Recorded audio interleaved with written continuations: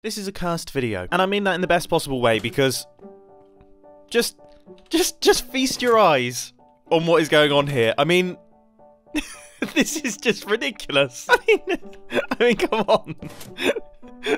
I'm baffled. Now, who is responsible for this wonderful monstrosity? Of course, it is McMakistein, or Mr. Makistein, or if you want to be really cool, MC Makistein. They are responsible for ridiculous command block contraptions and interesting data packs. I'll put all of their details down in the description, as well as where you can pick up this.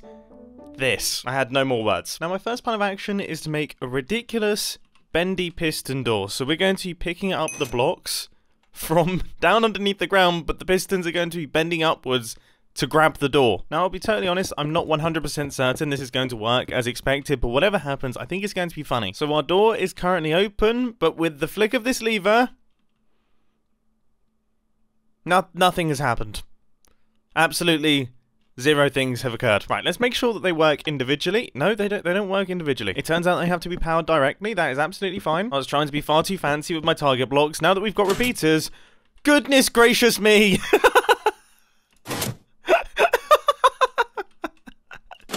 Oh my goodness! This is both. It kind of creeps me out. It's kind of horrible, but also kind of awesome. That is way better than I was ever expecting it to be ever. I think I've broken something. But in quite a hilarious way. I think we all want to know what happens when a piston pushes itself. Wow, it disappears out of existence. Oh, I've just had an idea. You see, a lot of piston doors, despite what you might think, aren't actually helped by extra long pistons, apart from one type of piston door, which is the vault door. Of course it's the vault door. It wouldn't be a Mumbo Jumbo Minecraft Redstone video without at least some mention or reference to a vault. So let's see, our extra long bendy pistons should make this considerably easier. I really want to make this the most compact vault door that's ever existed. And I'm trying my best to work out how I can do it, because these types of pistons, they get powered in slightly different ways to the way that you power regular pistons. But what is interesting is you can actually place redstone on top of them. Okay, I've got one step closer. I just need to get these bottom ones powered. I might actually be onto something here, because we can place redstone blocks on top of the bendy pistons, and it all works. So I can actually use these bendy pistons inside the redstone circuitry to make this redstone contraption actually function. I think we could be onto a winner. I'm incredibly excited and also slightly nervous. Oh my goodness, we've got a tiny 4x4 vault door. Let's see what it looks like from the other side. I mean, sure, it's not the best opening and closing sequence I've ever seen in my life, but everything is fully functional, and this redstone contraption is absolutely tiny. This is smaller than most piston doors. Okay, I've had a fairly ridiculous thought, but it's a thought that I think could be incredibly powerful. Can I stand on top of this block as it's being pushed up? The answer is no. So I really wanted to make an incredibly fast Minecraft piston elevator, but, you know, a Minecraft block elevator is equally interesting, and the design itself is actually, it's pretty cool. Let's see, if I place a diamond block right here, it should fail. Maybe now? Okay. Oh, but it turns out that the arms of the piston are actually solid blocks, so the power is continuing to travel through it. So let's go back to the drawing board and just transport a redstone block, and that is, well, that's beyond satisfying. That is so incredibly satisfying. I could watch this all day long, but that would make for a very boring video, so let's not do that. To quite a simple redstone contraption, but one that I think is genuinely going to be quite useful. Back when I first started my YouTube channel, one of my most popular videos was an incredibly simple hidden staircase, but I think I've just made it simpler. This is the one piston hidden staircase. Honestly, I don't know if I'll ever get bored of the look of these things. They just look so ridiculous. They look completely ridiculous. But actually, that's got me thinking. I wonder what sort of hidden staircase we could make with these things. Obviously, we could do a fairly similar setup to what we did with the vault door without using any of the bending mechanics. I kind of want to play around with the bendy bits. So I think I've come up with a way in which we can do it. So we've got the bendy pistons here, which are going to be retracting the blocks for our floor. So that should be all of those done, which... that's interesting. Oh, that's really interesting. So I think these pistons here actually pushed...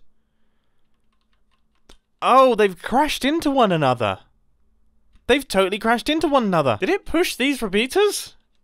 We just pushed repeaters. That's honestly the most impressive thing. Okay, I've come up with a new plan of action, which I think is going to lead to some fairly interesting results. So these pistons down at the bottom here are going to be grabbing the blocks from the floor, and they're going to be taking them right the way down to the bottom here. So we're not going to be doing any of that sideways stuff. There's not going to be any collisions or anything.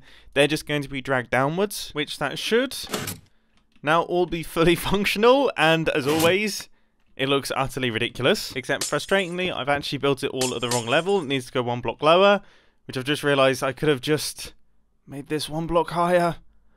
What am I doing? Well, I managed to get there in the end, and this is back working again. So now it's time to start adding in the stairs system, and I think we can all see where this is going. So our stairs are going to be moved across by these bendy boys right here, and they're going to put the stairs in the correct positions so that we can actually walk down them, which looks completely hilarious. Except one problem that we have is that this bend right here is actually going to get in the way of these blocks, so we need to get these blocks out of the way. And to be honest, this hopefully shouldn't be too complicated. We just have a line of regular pistons, non-bendy extendable pistons over here that are going to retract these blocks to make way for our bendy ones. Now I've just put all of the circuitry in place to power all of our bendy pistons, and I'm curious. I'm curious to see what this actually looks like.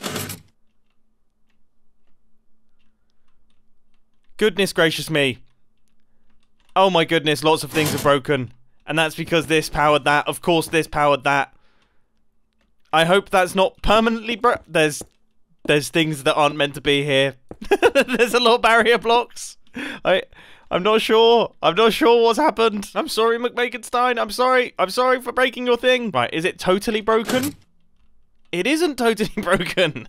And it looks so funny. Why does that look so funny? Alright, so we can retract the stairs out of the way. Excellent news. And then equally, we can also push our floor up. So this would push the floor up, and then the floor would be retracted out of the way, and then our stairs would be put in place. Right, let's get this redstone logic worked out. So the first piece of the puzzle that I have to work out is this kind of block retraction moving out the way for the bendy piston circuit, and I'm hoping... Go away. Come over here distracting me while I'm explaining my bendy pistons. I'm hoping that all of this should be working. So if we imagine that there are blocks on the faces of these pistons here, they should be pushed across and then be pushed upwards. That all looks like it's working properly.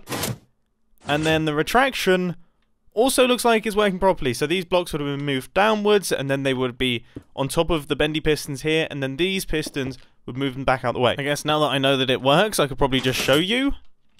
Yeah, that's looking good.